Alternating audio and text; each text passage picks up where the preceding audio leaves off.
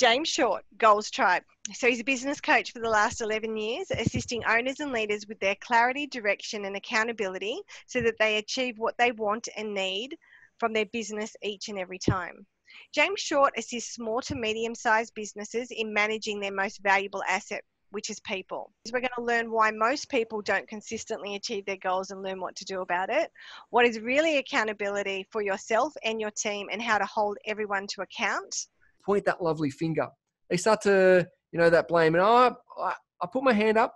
I've blamed myself and blamed others in the past. And I know, for you guys, it may have been the case as well. And if we don't blame in relation to our learning, in relation to our results, because what happens is they don't hear the instructions, but then when they say that they're out, it's that little voice.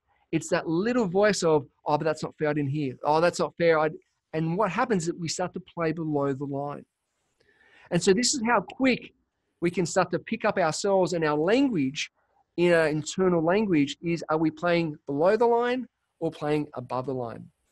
So in relation to today's presentation, if there's anything that comes up, I'd love to hear your thoughts, love to hear your questions. Please send them through on chat, because what we want to do is really want to come from that space of abundance. So you can also have abundance in your firm and your success on where you want to take the business. So coming back into the learning, to the key learnings of today, is obviously we want to learn around what's the achievement, the accountability, and also the true impact on where you want to go today.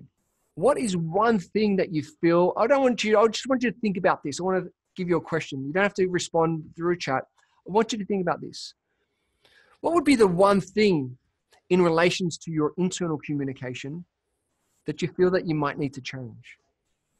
Then we have the C styles. These are the compliant. These people love the systems and the processes, right? They love ensuring if they're doing your petty cash, perfect role.